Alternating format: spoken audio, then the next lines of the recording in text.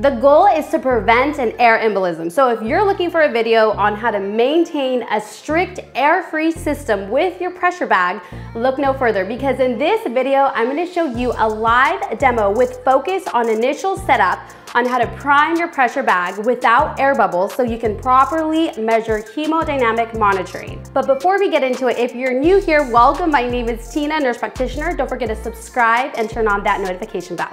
Let's get started. So we use pressure bags for hemodynamic monitoring, which is in an ICU or CCU setting. So some examples of hemodynamic monitoring include a system setup for measuring your CVP, which is also known as your central venous pressure. Normal range is typically anywhere between 8 to 12 millimeters of mercury. And if it's too low, it's an indication of hypovolemia versus if it's too high, it's an indication for hypervolemia. So I always correlate the trends and treat appropriately based on the MD orders. Another example is for your traumas who need rapid blood transfusions for emergencies, RNs will utilize a pressure bag to get the blood in quick to save the life. Another example is your Aline, which is a continuous arterial blood pressure monitoring system. This is commonly used for when you're titrating vasoactive drips and need a continuous blood pressure at least like every 15 minutes. So the setup looks daunting, it can be overwhelming in the beginning, as the focus for today's video will be on how to prime the tubing to prevent air bubbles. So this setup requires aseptic technique. So you will need cable IV tubing from your facility, a pressure cable to connect to the monitor, a pressure bag. The size will be printed on the bag indicating if it is 500 mils or 1,000 mil bag, which are the two commonly used sizes. With that said, based on size, you'll need a 500 or 1,000 mil bag of normal saline. For this demo, I'll be using a 500 mil bag with the pressure bag being 500 mils. Okay, so these are the parts of a pressure bag. This is a 500 milliliter bag. So this is the front of it. In the back, this is the mesh. And if you lift this up, this is where your normal saline bag will hang. And then you'll attach it to this hoop, which will hang on the IV pole.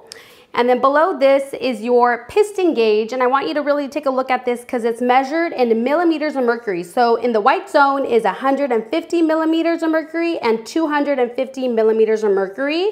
And then the green zone for the adult population, this is where you want it, at 300 millimeters of mercury. If you see red zone, that's caution, and it's just exceeded the amount of air needed. So below that is your pressure bulb, and then you have your stopcock. So if you want to maintain the pressure, you're gonna have it facing up. Right here, it's gonna angle up, and you're gonna maintain that pressure. If you feel like you need to inflate it and put more air in, you're gonna move the stopcock to this position, and then you're going to be able to squeeze the bag.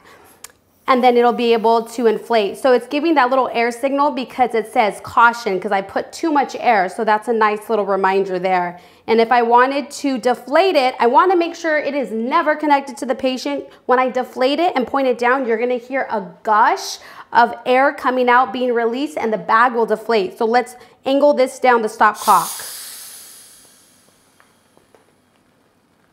And the bag is deflated. Again, you never want to have this attached to the patient. You want to make sure that the stopcocks closest to the patient are not open to the patient because you don't want the air to go inside and cause an air embolism. If you don't know, ask for help. Okay, so once you have your IV pressure cable tubing and your 500 mil bag and your pressure bag, you're going to remove this little red cap. You're going to remove the plastic cap from your cable tubing.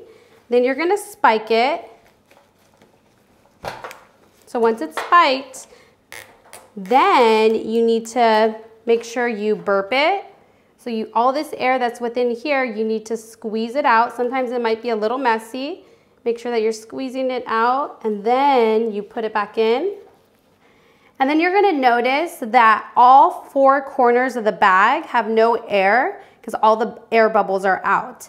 Then you're going to put this in your pressure bag. So you're gonna put it inside the bag, and then you're gonna loop it in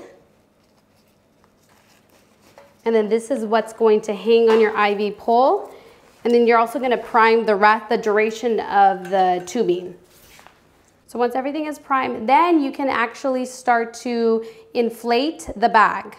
So you are going to move the stopcock to this position, and then you're gonna squeeze the bulb, and it takes a while for it to inflate. And again, we're gonna wait for that green indicator to show.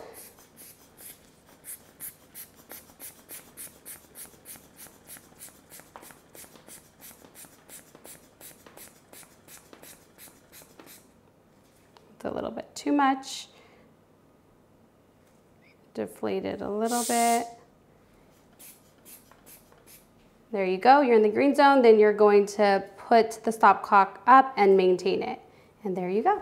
Don't forget to label the tubing and your IV solution with time, date, and your initials. And most importantly, don't forget to give this video a big thumbs up, and I'll see you on the next one. Take care.